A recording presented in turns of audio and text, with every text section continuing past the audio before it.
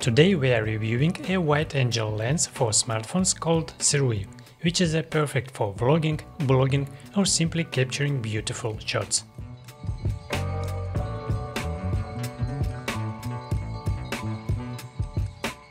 Hello friends, this is Alexei.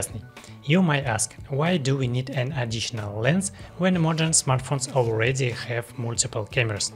Typically they come with a standard camera, an ultra-wide-angle lens and even a zoom lens.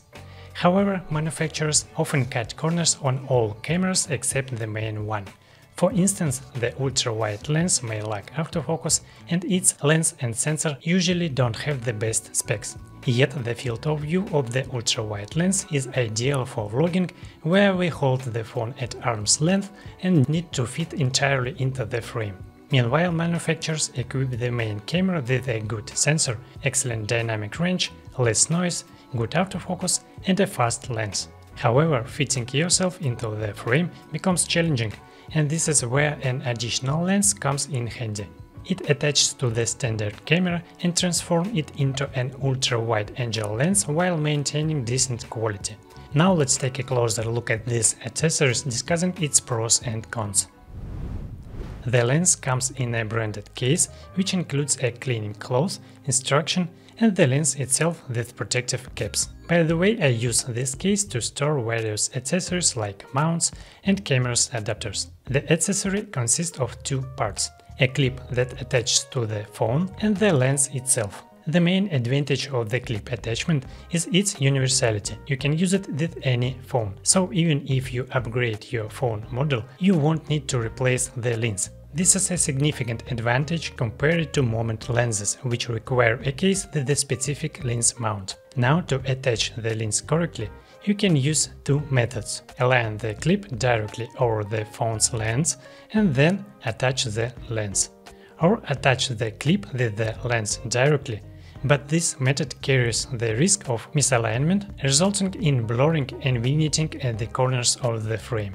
Now let's discuss the main advantages of this accessory. First, it offers a wide 18mm angle, allowing you to capture yourself at arm's length and ensure you fit entirely into the frame.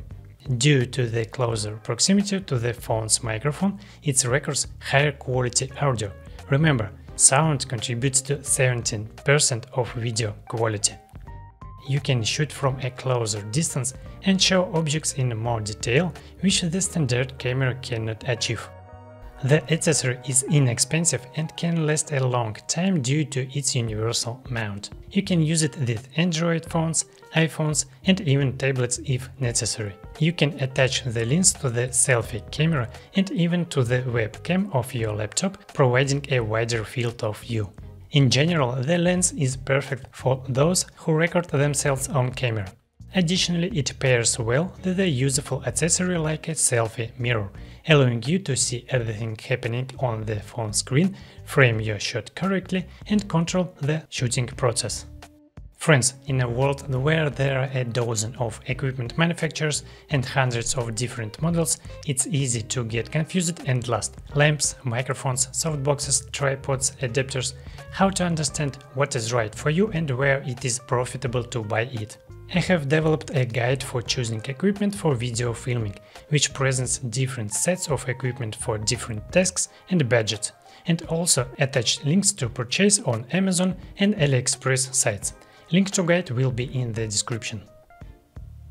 Another useful tip: if you want to further increase the field of view, you can disable stabilization on your phone. Of course, in this case it's best to use a tripod or electronic gimbal. On Android, go to the camera settings, find the stabilization option and disable it. On the iPhone, you will need to use a third-party application like Blackmagic Camera. Now let's talk about the drawbacks. The first one is that the image becomes slightly soft and blurry at the corners, which is not crucial if you are shooting yourself and staying centered in the frame, because the center of the image remains sharp.